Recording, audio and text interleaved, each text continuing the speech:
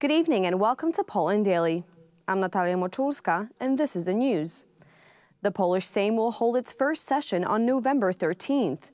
According to President Duda's nominee for Senior Marshal, Marek Sawicki, the new speaker could convene a session of the lower house of parliament after a week and order a vote of constructive no confidence in Prime Minister Mateusz Morawiecki. According to experts, this is an unconstitutional action. According to a declaration by the Civic Coalition, the Third Way and the Left, the three groups will form a parliamentary majority with 248 deputies. This would allow the opposition to try through voting to remove Law and Justice from power. This would involve disregarding the provisions of the Constitution. If Mr. Morawiecki has already submitted the resignation of the current government, whether to me as Senior Marshal or to the newly elected Marshal of the Sejm, and gets called on by the President, then according to what constitutionalists tell me, the new Marshal within 7 days can convene a session of the Sejm with one item on the agenda, a constructive vote of no confidence in the government of Mateusz Morawiecki. Such a vote could take place as soon as a week after the Sejm meeting, that is on November 20th. I would resign if I was in Mr. Prime Minister's shoes. I would not invite anyone to join the government, due to the fact that I think the Prime Minister will not be able to form a government from the people he has. But if I had to, I would definitely invite not politicians, but experts. If the variant proposed by Marek Sawicki were to be implemented, the new government could be deprived of proper legitimacy, says constitutionalist Professor Ryszard Piotrowski. Passing a constructive vote of no confidence in a government that is in the process of obtaining a vote of confidence is unconstitutional. President Andrzej Duda signed the order to convene the first session of the Sejm and Senate on November 13th. Marek Sawicki will become the senior speaker of the Sejm. In the Senate, this function will be held by Michał Seweryński of Law and Justice.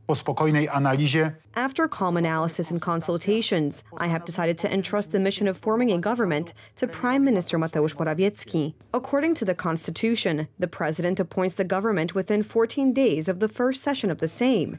After 2 weeks, that is from November 27th, the head of the new government has another 14 days to deliver an exposé and receive a vote of confidence from the lower house of parliament. If the parliament does not support the Prime Minister, then the initiative for selecting the Prime Minister will be taken by the Parliament. The announcement of the appointment of Mr. Morawiecki as Prime Minister is already rather indicative of the fact that the President is already calculating his political future. According to the provisions of the Constitution, the United Right government can remain in power for 1 more month, which means until December 11th. This does not please the opposition, which would like to come to power as soon as possible. The term of the head of the Financial Supervisory Commission ends at the end of November, so the choice of a successor will depend on the Prime Minister. Should the opposition decide to fast-track a vote of no confidence in Prime Minister Mateusz Morawiecki and elect Donald Tusk to the post, President Andrzej Duda could petition the Constitutional Court to examine the constitutionality of such an action. A constructive vote of no confidence, at least without this first step by the President, is a violation of the Constitution, meaning that the election of such a Prime Minister will be unconstitutional. According to unofficial information, the position of the Marshal of the Sejm will be rotated if 3 groups from the existing opposition take power. Szymon Hołownia would become the Marshal of the Sejm, followed by the left candidate. On the other hand, there are to be 5 deputy marshals of the Sejm. 2 positions will go to the Civic Coalition, and 1 position each will be given to representatives of the Third Way, the New Left, and Law and Justice. Meanwhile, the Confederation will have no representative in the post. The Israeli Prime Minister Benjamin Netanyahu has declared that the Israeli military has encircled Gaza City and is operating within its borders. Moreover, Netanyahu announced that there will be no ceasefire with Hamas, nor will there be a resumption of fuel deliveries to Gaza unless the militants release all hostages.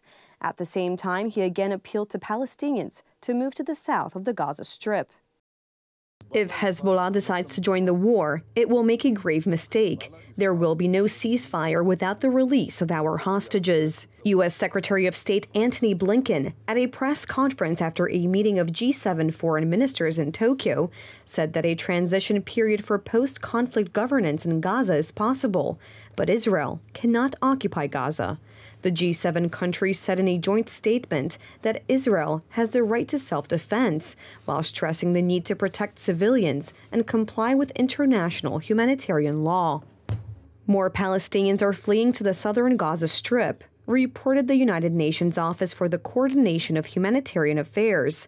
Yesterday, 15,000 civilians crossed into the south, 3 times as many as in the previous day. More than 10,000 Palestinians have been killed and 25,000 wounded since retaliation began for an attack carried out by Hamas on October 7th, according to the Gaza Health Ministry. Israeli authorities say the Hamas terrorist actions have led to at least 1,400 deaths and 5,400 wounded. We had in-depth discussions about the steps that we are taking to address urgent needs on the ground. We all agreed that humanitarian pauses would advance key objectives: to protect Palestinian civilians, to increase the sustained flow of humanitarian assistance, to allow our citizens and foreign nationals to exit, and to facilitate the release of hostages. The States believes key elements should include no forcible displacement of Palestinians from Gaza. Not now, not after the war. When it comes to post-conflict governance in Gaza, a few things are clear and necessary. One, Gaza cannot be continue to be run by Hamas. That simply invites a repetition of October 7th, and Gaza used as a place from which to launch terrorist attacks. It's also clear that the European Commission has recommended opening accession negotiations with Ukraine. Ursula von der Leyen reported on the status of Ukraine's preparations for EU membership. In turn, Ukrainian President Volodymyr Zelensky welcomed the European Commission's decision. Ukraine has completed, I was there over the weekend and could convince myself, well over 90% of the necessary steps that we set out last year in our report.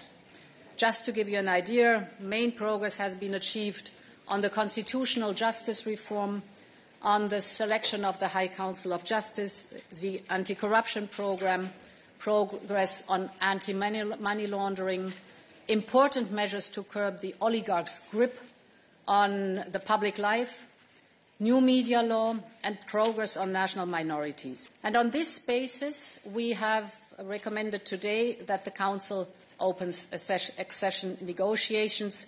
We also recommend that the Council adopts a negotiating framework once Ukraine has carried out the ongoing reforms. Ukrainian President Volodymyr Zelensky described the European Commission's recommendation as the right step in history. This is a pure positive. Despite all the difficulties, we are moving forward. Already in December, we expect a political decision from the European Council. Ukrainians have always been and remain part of our common European family. Our country must be in the European Union. Ukrainians deserve it both for their defense of European values and for the fact that even in times of full-scale war, we keep our word and develop state institutions. All the necessary decisions are being adopted. EU leaders are expected to decide on whether to accept the Commission's recommendation at a summit in December. The recommendation is an important milestone on Ukraine's road to Western integration and a geopolitical gambit for the EU, as Ukraine has been fighting against a large-scale Russian invasion since February of 2022. In the end, some kind of settlement will have to be found before the country can join. The tricky thing is how to ensure that there is a settlement without giving Putin veto power over Ukraine's European accession. I myself think it's rather important that the EU doesn't set as a precondition anything that could become something that's controlled by Moscow. You want to set as preconditions for accession things that are controlled from Kiev, not from Moscow. The European Commission made a similar recommendation for Moldova, Ukraine's neighbor. It also said Georgia should receive the status of a membership candidate once it meets certain conditions. Additionally, it said the EU should begin membership talks with Bosnia and Herzegovina once the necessary degree of compliance with the membership criteria is achieved. Widespread flooding in Kenya and Somalia has killed dozens of people and forced tens of thousands to leave their homes. This is the worst flooding in decades. Food and drink water are beginning to run out for those who fled their homes. Somalia's government has declared a state of natural disaster following torrential downpours that killed at least 29 people. The element destroyed homes, roads, and bridges. Rescuers are trying to reach several thousand people cut off by water. According to the United Nations Office for the Coordination of Humanitarian Affairs, floods have forced the evacuation of more than 113,000 people. The heavy rains that swept through Somalia came after a 4-year drought. In neighboring Kenya, the country's Red Cross reported that at least 15 people have already died since Friday when the downpours began. The port city of Mombasa and areas in the northeast are most at risk. By Sunday, floods had destroyed 1,000 hectares of crops. Kenya's Meteorological Service warned as early as September that this year's rainy season, which runs from October to December, could bring unusually heavy rainfall. But President William Ruto assured citizens that the forecast had been withdrawn and no flooding was expected. Thank you so much for joining us this evening. Please stay tuned for Poland Daily Weather, Poland Daily Business, and some of our other programs. But for me, it's have a wonderful evening.